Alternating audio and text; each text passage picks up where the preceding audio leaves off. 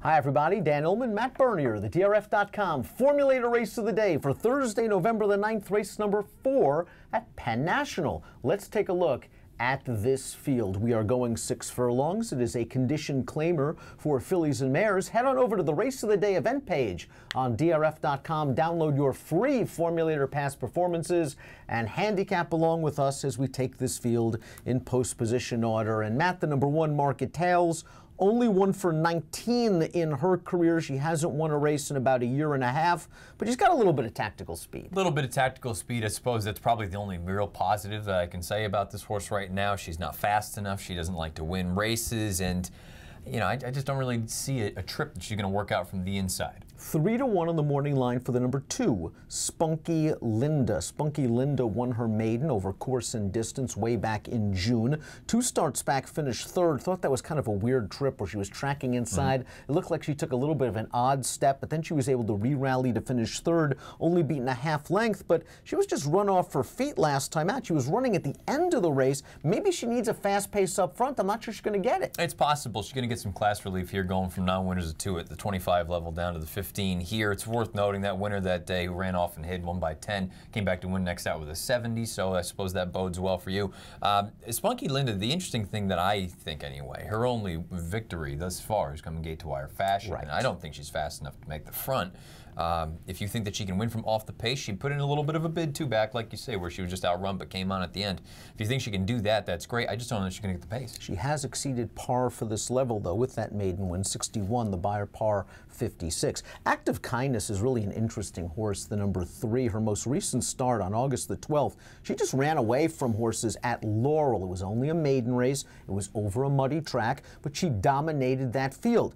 Then she went to the sidelines for a long time. What do you do in a situation like this? I know you usually like horses like this, horses that are not proven losers, facing the 1 for 19s, the 1 for 20s of the world. But what do you do with a horse that wins by the length of the stretch and then goes away? Well, it's not even so much the fact that she went away, it's the fact that she went over a wet track, and I don't know what you're going to get as far as weather is concerned. I just, boy, we always talk about it. You can get horses that can look brilliant or look terrible on a wet track, whether they love it or they hate it. To me, I look at what she had done prior to that, and I say, that's the outlier by far, and it happened to be when you had something different. For what it's worth, the runner-up came back to win next out with a 47 Beyer. The 4th place finisher came back to win next out with a 50.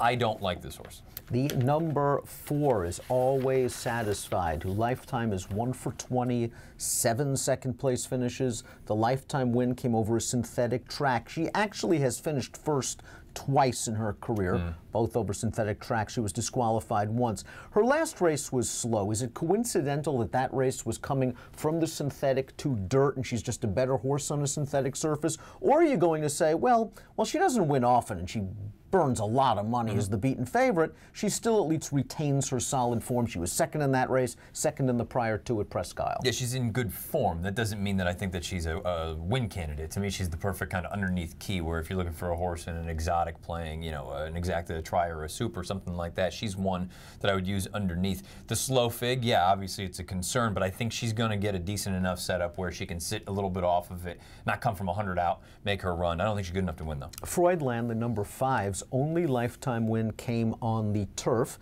She is going route to sprint after setting the pace in a pretty decent $10,000 non-winner, a 2-life claimer, where the runner-up came back to run 3rd with a 37 Beyer, then at least won a race with a 32 Beyer, but her figs on the main track just slow. Yeah, the big thing for me, I look at it and say, get her back to the grass whenever you possibly can. You see all those races that have been washed off the turf, and you look at her 3 turf races, maybe the exception of the first time out.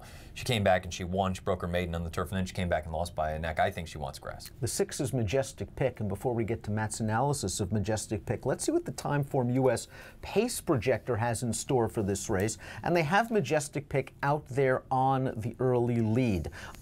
You don't exactly want her out there. It's not bad if she does get it, though. I was going to say, I mean, if she gets it, fine, so be it. In a perfect world, I would prefer the 3 Active Kindness goes and the 6 sits just off like she did in her most recent start. She broke her maiden for 10, and I know lead changes, that's not going to be a perfect thing, because you see on the far turn she was very early to change, and then just inside the 8th pole she popped back to her left and stayed on. I kind of look at it and say, guess what? At the 15 claiming non-winners at 2 Don't worry life level, about it. don't worry about it. Just look at the figs, highest last out, time form number in the field within 85. She beat a couple next out winners in that race. The runner-up returning to score at Laurel with a 45 Beyer speed figure. And if she doesn't make the lead, at least she has a nice outside post. And, you know, I won't be surprised if the pace is a little bit faster than what Timeform US has it. I wouldn't be surprised if Spunky Linda tries to go. Act of Kindness, fresh off the layoff, perhaps trying to go. And Majestic Pick might be sitting in a good spot, tracking 3 wide. The number 7, Corinne Strong, also has a lot of speed. And last time out, I don't really saw where she bore out on the turn. I didn't see that. But she showed good speed early. Midnight Union was pressuring her. She was the favorite in that race. We talked about her. And Corinne Strong was game to hold second over Spunky Lad. You mentioned Midnight Union coming back to win with a 70 Beyer. This horse off the drop for this barn, 2-1 on the morning line, is the horse to beat. Yeah, the interesting thing to figure out is where is this horse going to be positioned, because thus far her only win in her career has come in gate-to-wire fashion. If you send, then I think she has a giant chance. If they think that on the class drop that she's just going to be better than these horses, I think they're going to be in deep, deep water. I think, again, if you send, she has a giant chance. There's a part of me that wonders if they're going to think the opposite and say, we're just better, we'll park ourselves off. If they do that, I think she's in deep, deep water at a short number. The 8 is What a Beautiful Mess. Can you make a case for What a Beautiful Mess simply for the fact that last time out they stepped her up into the allowance ranks. She was woefully overmatched at 32-1 and unsurprisingly didn't do any running. 2 starts back at a comparable level here. This horse came with a good late run.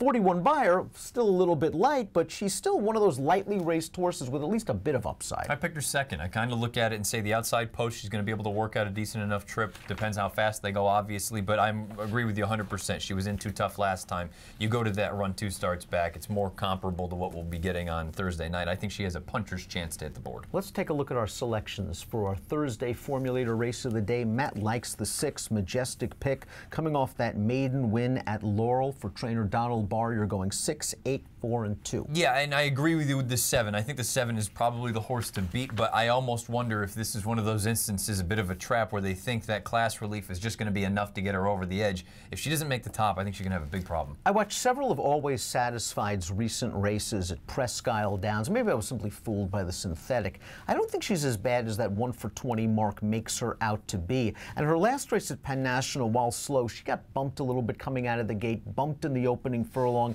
came with a 3 wide bid on the turn, and then just does what she does. She finishes second. I'm hoping the pace is a little bit faster than what the pace projector has it. I'm hoping she drifts up a little bit off that 4-1, because she always seems to get bet.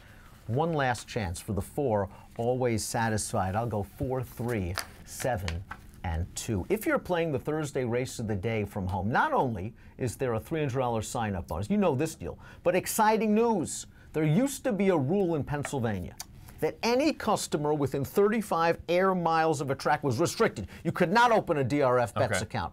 Well, that's un-American. Now it's open. $300 sign-up bonus anywhere in the state of Pennsylvania. DRF.com/fall. Promo code FALL300. Approximate post time for race number 4 at Penn National is 7:22 Eastern. Good luck.